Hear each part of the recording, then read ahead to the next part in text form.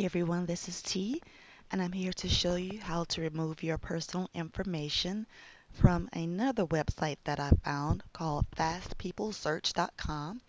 This one had, once again, too much information just out there for anybody to find. Had my email address, my all of my addresses, my cell phone number, even had my mom's cell phone number as an alternate way to get in touch with me. It's like that is crazy. But it was really simple to remove my information. So you just go all the way down to the bottom of the page.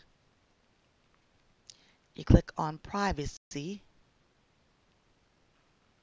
And right here where it says for record removal request, just click there. Click that box. And here comes the dreaded security part.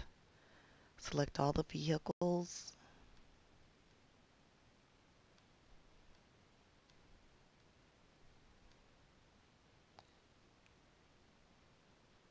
Oh, gracious. Of course, they're going to make it as long as possible. Okay.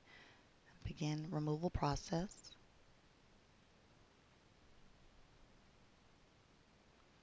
And we're going to go with our old friend Theodore Jam. And like I always tell you, if you have a common name, make sure you put in your city and state or your zip code. Or if you lived in multiple cities, make sure you check under each city for your name. Just click free search. And there we are. Click on view free details and just click remove my record. And that's it.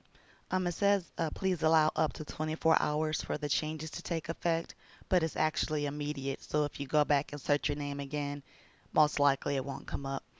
But that's it. So make sure you check for your information, and it'll also show people that you're possibly related to. So make sure you click on any familiar names, such as your parents, your children, your spouse. So click on those names, go under there, and remove their information as well. Okay, thank you, and you all have a great day.